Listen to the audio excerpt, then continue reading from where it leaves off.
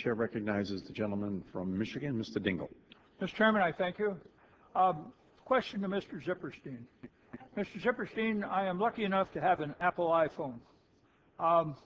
Now, if it's possible that I'm not happy with my AT&T service and I want to change carriers, assuming for the moment that the iPhone is a dual band, is there any reason why I shouldn't be able to take my phone with me to another carrier? The only reason at this point is the exclusive contract that AT&T has with Apple. That's the only reason? That I'm aware of, yes, Mr. Chairman. There's no technical reason? Well, I think you said, assuming that it's a dual band, GSM and CDMA, so our network is a CDMA network. If the phone is technically capable of working on a CDMA network and it meets the performance standards of the network, if it meets the requirements of the FCC in other respects, then there would not be a technical reason why it could not work. So FCC, through their rulemaking, and the chip makers, through their magic, are able to address all of the questions that might exist here.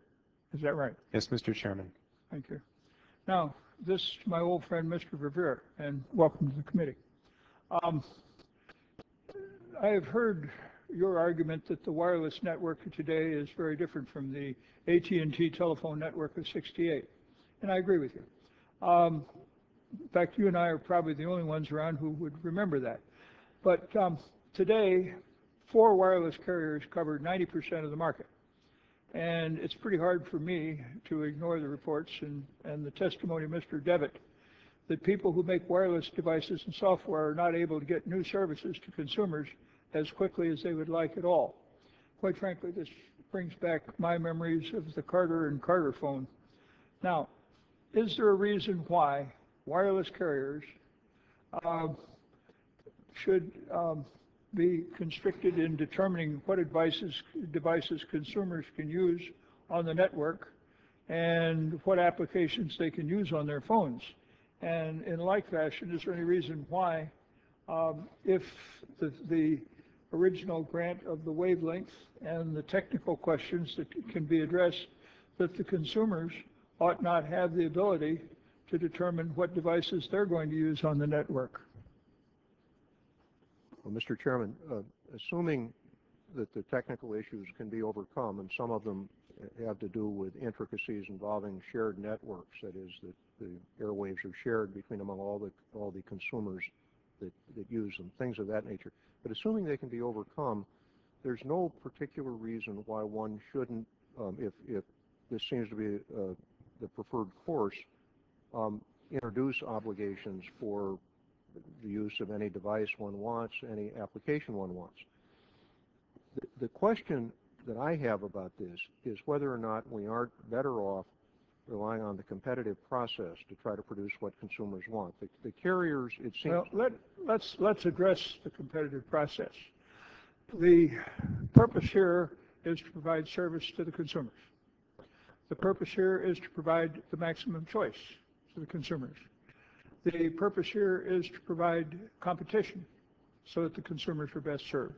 The purpose here is to see to it that this provides the greatest choice and the greatest availability of service of all kinds to the consumer. Once we agree on all of those points, why is it that we should not allow this particular choice to the consumer, and why is it that right to choose by the consumer should be constrained? I think, Mr. Chairman, there are 2 things that enter into this that are important at least to consider carefully. One is whether or not the existing carriers have any set of incentives not to try to provide what people want. If one assumes, as I do, that in order to maintain their businesses, they're very anxious to serve consumers, to provide what they want, we can, I think, rely on their wholesome incentives. A second aspect of this, however, is this. If we change these particular requirements, these particular rules, there will be consequences. I suspect the consequences will be that there will be changes in at least a couple of obvious dimensions. One, the pricing for transmission will change. The various approaches to pricing. Let me interrupt you, old friend. First of all, the Carter phone said that they could use it on a wire network if it did not cause problems. In the drafting of the original license or the grant of the wavelength, that can be in large part addressed. The balance of the problems can be in large part addressed by the software makers and the people who make the network work. Now, why then is there a problem on this that ought not be decided in favor of the consumer as opposed to being decided in favor of somebody else? I think the question on some level is, are we sure, are we confident Well, that this is... here's the deal. First, you insist that the grant address that question in that fashion. That gets rid of a lot of the problems, does it not? Yes or no?